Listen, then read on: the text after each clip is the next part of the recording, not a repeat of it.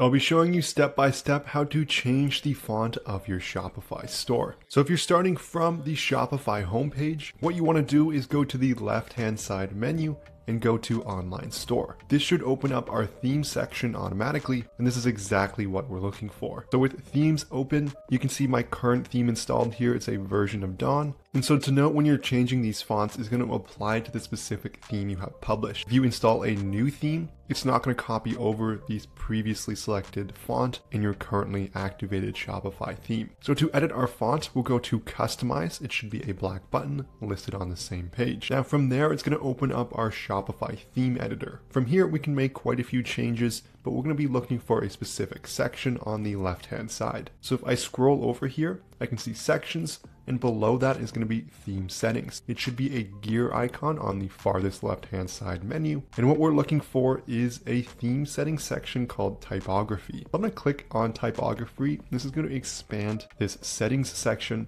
and I can see two overall settings. I can see my headings font.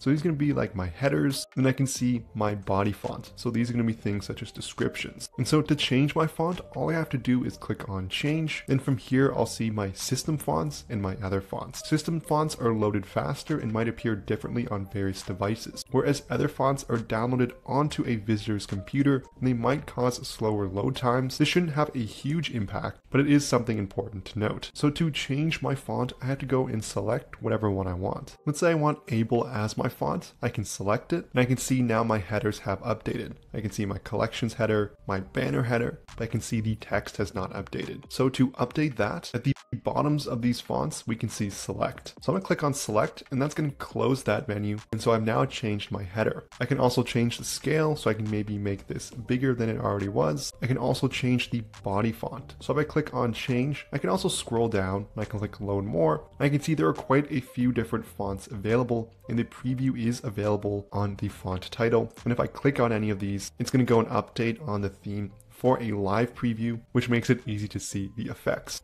So maybe I'll hit select here on the cabin font. Now to save my changes and the font changes, I go to save in the top right, and that should upload everything, making it live on my Shopify store. Before I go, I want to say that if you generated any sales on your Shopify store, you know how hard it is to keep track of your profit. That's where our sponsor Profit Calc comes in. It's the one-click profit calculator available for your Shopify store. All you have to do is select the date range you're looking for to get real-time calculations, including a ton of different details, metrics, and analytics, so you can make smarter decisions for your store. It's going to sync seamlessly with Shopify, as well as just about every major ad platform from Facebook, Google, Snapchat, Bing, Pinterest, and TikTok. It also has many cost of goods sold integrations, and you can find it in the Shopify App Store by searching Profit Calc and looking for this logo in the top left.